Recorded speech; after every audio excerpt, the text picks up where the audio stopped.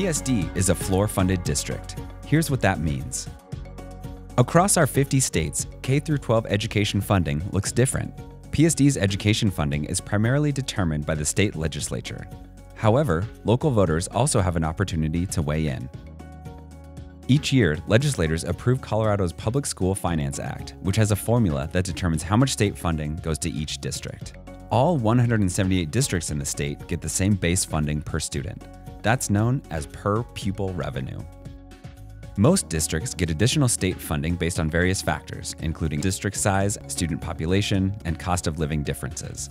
A larger amount of money is typically given to extremely small districts to account for economies of scale. With more than 30,000 students, PSD is the 9th largest district in the state. PSD has at-risk students, but fewer overall than other districts in the state.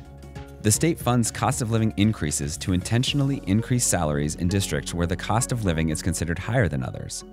Even amid growing housing costs in northern Colorado, PSD's cost of living factor has remained stagnant. All those factors together make PSD a floor-funded district, one of about a dozen in the state. The state of Colorado has made multiple attempts to revamp how schools are funded. However, recent attempts have been unsuccessful.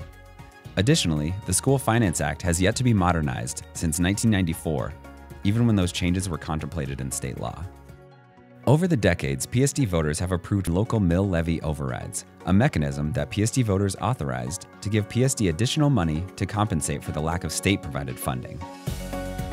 So, to recap, all 178 Colorado school districts start by getting the same base funding per student.